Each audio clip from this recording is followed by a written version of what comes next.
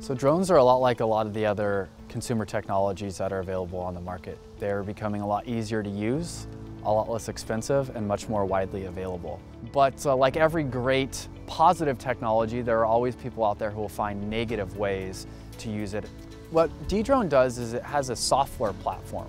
And what we do is we analyze data from a number of different types of sensors, whether it be RF or radio frequency sensors that are looking for communication between the remote and the drone. We have an algorithm that can analyze video from CCTV cameras and determine whether an object is a drone, a bird, a plane, or a helicopter.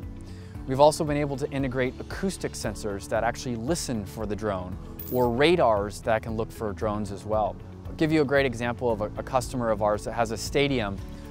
Their security folks saw about 1 to 2 drones a month. They had reports of them. After we deployed one sensor, we actually found on average 1 to 2 drones per day and 2 to 3 drones during every match or game that they hosted. So Securitas can really provide full end-to-end consultation, deployment, and then ongoing consultation about how to tackle this problem as it evolves over time.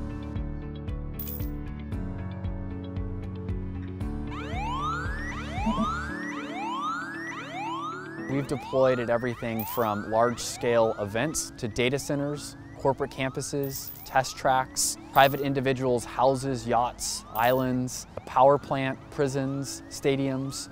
So it's a pretty big issue, and it's only going to get more challenging. And obviously, we're very, very aware that Securitas are market leaders. So it was always been an aim for our company since we started to strike up a partnership with an organization like Securitas that has such global reach and such respect in the industry.